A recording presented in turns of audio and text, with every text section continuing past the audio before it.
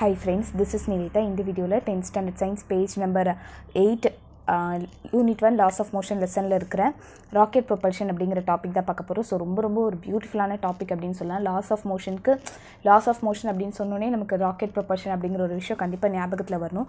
முதல்ல propulsion அப்படிங்கற ஒரு வார்த்தைக்கு என்ன அர்த்தம் அப்படினு கேட்டிங்கனா the action of driving or pushing forward. ஏதோ ஒரு பொருளை வந்து நம்ம புஷ் பண்றோம், முன்னாடி போறதுக்கு அது வந்து புஷ் பண்றோம் அப்படிங்கிறது. அப்ப ராக்கெட்டை புஷ் பண்றோம் அப்படினு சொல்றது. முதல்ல ராக்கெட் எதுக்கு? ராக்கெட்னா என்ன? ராக்கெட் எதுக்காக இருக்கு அப்படினு கேட்டிங்கனா இப்போ வந்து ஒரு சாட்டிலைட்டை அனுப்புறாங்க அப்படினு சொல்றாங்களா. சோ வானத்துக்கு வந்து ஒரு சாட்டிலைட் அனுப்புறாங்க அப்படினு சொல்றாங்க. அப்ப எனக்கு என்ன பண்ணுவாங்க அப்படினா சாட்டிலைட்டை வந்து ஒரு நடுவுல வச்சிட்டு 4 ராக்கெட் வந்து அதோட சைடுல வச்சிருவாங்க. ஓகேவா? சோ ராக்கெட் அப்படிங்கிறது என்னன்னா அது வந்து கேரி பண்ணிட்டு போகும். சாட்டிலைட்டை வந்து கேரி பண்ணிட்டு போகும். சோ ஒரு பர்టిక్యులர் டிஸ்டன்ஸ்க்கு போயிட்டதுக்கு அப்புறம் என்ன ஆகும் அப்படினா இந்த ராக்கெட் என்ன ஆகும்னா அட்லாண்டிக் ஓஷன் அந்த மாதிரி ஓஷன்ல வந்து விழுந்துரும். அதுக்கு அப்புறமேட்டு நம்ம போய் அந்த ராக்கெட்டை வந்து எடுத்துட்டு வந்துருவோம். ஓகேவா? சோ அப்ப சாட்டிலைட்டை வந்து அந்த வானத்துக்கு அனுப்பிட்டதுக்கு அப்புறம் அந்த ராக்கெட்டோட வேலை வந்து முடிஞ்சிடும். சரியா?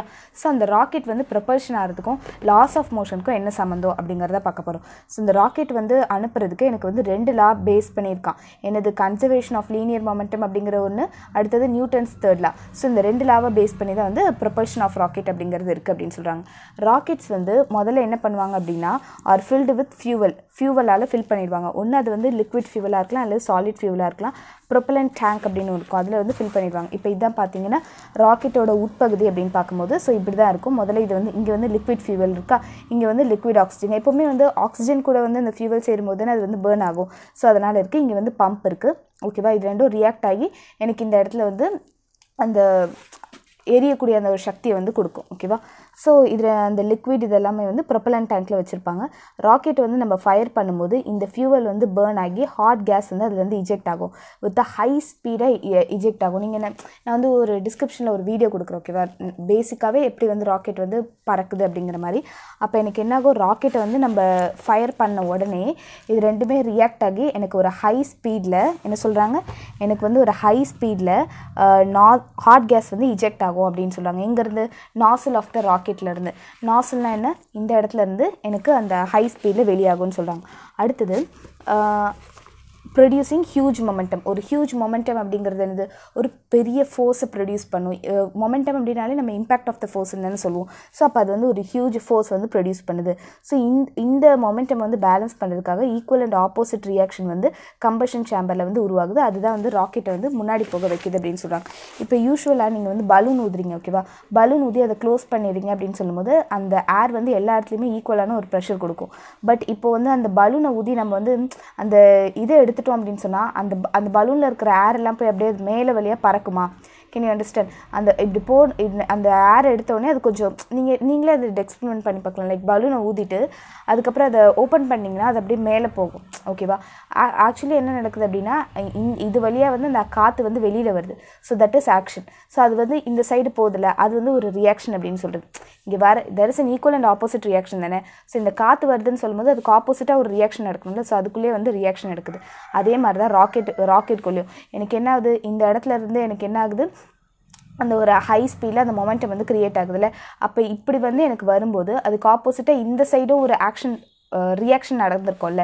Can you understand? ஸோ இது வெளியில் வந்து அந்த ஹை ஸ்பீடில் அந்த கேஸ் வெளியில் வருது அப்படிங்கிறது ஆக்ஷன். ஸோ அதுக்கு பதிலாக இந்த ராக்கெட் வந்து மேலே போகிறது அப்படிங்கிறது ரியாக்ஷன். Can you understand? இது அந்த வெளியில் வர்றது, அந்த ஹாட் கேஸ் வெளியில் வர்றது ஆக்ஷன், மேலே போகிறது வந்து ரியாக்ஷன். ஸோ அதுதான் சொல்லியிருக்காங்க. இந்த கீழே வர அந்த ஒரு மொமெண்டம் வந்து பேலன்ஸ் பண்ணுறதுக்காக equal and opposite reaction force வந்து ப்ரொடியூஸ் ஆகுது கம்பஷன் சேம்பரில். அது வந்து ராக்கெட்டை வந்து முன்னாடி போக வைக்கிது அப்படின்னு சொல்லுவாங்க. ஓகேவா? அப்போ அது மோஷனில் இருக்கும்போது மாஸ் ஆஃப் த ராக்கெட் வந்து கிராஜுவலாக டிக்ரீஸ் ஆகும். கரெக்டு தானே? அது வந்து மேலே போக போக அதனோட மாஸ் வந்து கம்மியாயிட்டே இருக்கும் அப்படின்னு சொல்கிறாங்க. Until fuel is completely burn out. கொஞ்சம் நேரத்தில் என்ன ஆகிடும், நம்ம அனுப்பின அந்த ஃபியூவல் எல்லாமே வந்து கம்ப்ளீட்டாக பேர்ன் ஆகிடும். கரெக்டாக? ஸோ அந்த பேர்ன் ஆகிற வரைக்கும் அதோட மாஸ் வந்து அப்படியே குறைஞ்சிட்டே வரும் அப்படின்னு சொல்கிறாங்க. Since there is no external force acting on it. இப்போ யோசிச்சு பாருங்கள், நம்ம எதாவது எக்ஸ்டர்னலாக எதாவது ஃபோர்ஸ் கொடுத்தோமா? இல்லை, அதுக்குள்ளேயே தான் ஒரு அது எரிஞ்சுது, இது போச்சு, அதனால ஆக்ஷன் உருவாச்சு.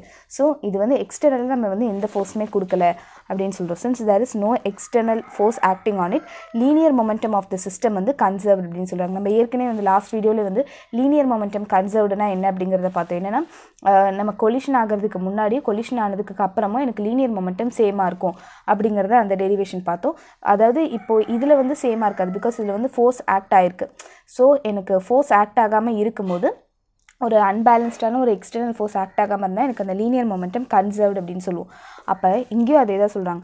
இதுவும் அந்த பிரின்சிபிளில் தானே போகுதுன்னு பார்த்தோம். கன்சர்வேஷன் ஆஃப் லீனியர் மொமெண்டம் இதில் தானே போகுதுன்னு பார்த்தோம். அப்போ என்ன சொல்கிறாங்க அப்படின்னா, எனக்கு உள்ளுக்குள்ளேயே தானே அந்த ஒரு ஃபோர்ஸ் உருவாயிருக்கு, அதனால் எனக்கு எக்ஸ்டர்னல் ஃபோர்ஸ் எதுவுமே இல்லை acting on it. The linear momentum of the system வந்து எனக்கு கன்சர்வ்டு அப்படின்னு சொல்கிறாங்க. முன்னாடி எவ்வளோ மொமெண்டமில் இருந்ததோ அதே மொமெண்டமில் இப்போவும் இருக்கும் அப்படின்னு சொல்கிறாங்க. ஓகேவா?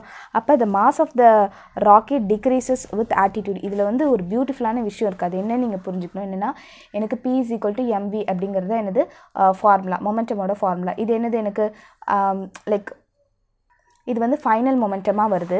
இப்போ என்ன சொல்கிறாங்க, ஆல்டிடியூட் இன்க்ரீஸ் ஆக முதல்ல வந்து மாஸ் வந்து டிக்ரீஸ் ஆகுதுன்னு சொல்கிறாங்க. மாஸ் வந்து டிக்ரீஸ் ஆகுது. ஓகேவா? ஃபர்ஸ்ட் பாயிண்ட்டில் அதான் சொல்லியிருக்காங்க. மாஸ் ஆஃப் த ராக்கெட் வந்து கிராஜுவலாக டிக்ரீஸ் ஆகுது. Fuel is completely burn out. அது வரைக்கும் அது வந்து மாஸ் வந்து கம்மியாகிட்டே இருக்குது. Since there is no external ஃபோர்ஸுங்கிறனால எனக்கு linear momentum of the system வந்து கன்சர்வ்டுன்னு சொல்கிறாங்க. அப்போ எனக்கு இந்த P வந்து இனிஷியலாக எவ்வளோ இருந்ததோ அதே அளவுக்கு தான் இந்த P வந்து இருக்கும். ஓகேவா? Can you understand? நல்லா புரிஞ்சுக்கோங்க. கன்சர்வ்டுன்னா இனிஷியலாக எவ்வளோ P இருந்ததோ அதே அளவுக்கு தான் இருக்கும். பட் இந்த மாஸில் வந்து கம்மியாகுது. ஓகேவா? இந்த மாஸ் கம்மியாகுதுன்னா எனக்கு என்ன அர்த்தம், இந்த P வந்து அப்படியே தான் இருக்கும். அப்போ இந்த மாஸ் மட்டும் கம்மியாச்சுன்னா எனக்கு எப்படி தான் இது பேலன்ஸ் பண்ண முடியும்? அப்போ இந்த வெலாசிட்டி அதிகப்படுத்தினா மட்டும்தான் இந்த P வந்து கான்ஸ்டண்ட்டாகவே இருக்கும். கரெக்டாக? அதனால தான் என்ன சொல்கிறாங்க அப்படின்னா, the mass of the rocket வந்து ஆல்டிடியூடு இன்க்ரீஸ் ஆக இந்த மாஸ் ஆஃப் த ராக்கெட் வந்து டிக்ரீஸ் ஆகுது.